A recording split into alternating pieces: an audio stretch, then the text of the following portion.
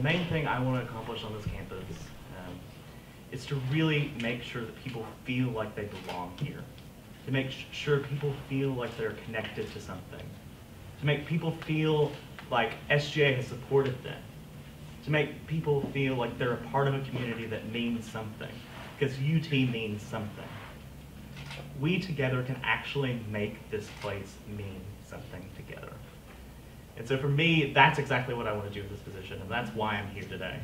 And I know that that's why every single person on our campaign is here today. In the past 3 years, I've had positions within SGA from first year council to Senate to this year being external relations director, where I've been able to develop partnerships and collaborations across campus, creating dialogue where there did not exist dialogue before. That to me is what SGA is all about, and that's what I want to create. A space where there's actual conversation, where there's actual work being done. Thrive, our campaign, is set on transparency. And so that's one of the things that I've been proud of the team of people behind me. And one of the big things that we want to put across of who we are, and we did that within our policy points. And so we've had a 30 policy point framework, like me, Chad, Justin, but also we've reached out and had personal conversations with students on campus on what they want to implement.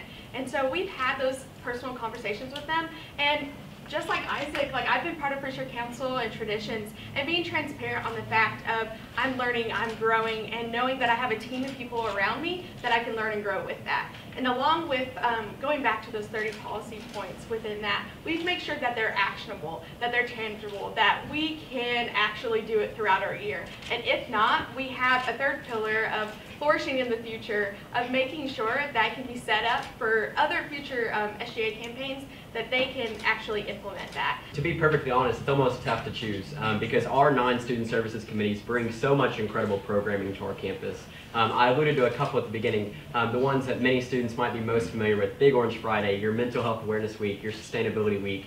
But for me, the Student Services Committee that I actually found my home with was with Traditions Committee my freshman year, and it's what actually inspired me to stay in that student government. I love that we were able to instill and share this mission that what we want Tennessee to be. So Traditions Committee is about showing what traditions we value and promoting those ideals. And that's what really hooked me into student government, and that's what inspires me to want to serve as Student Services Director today.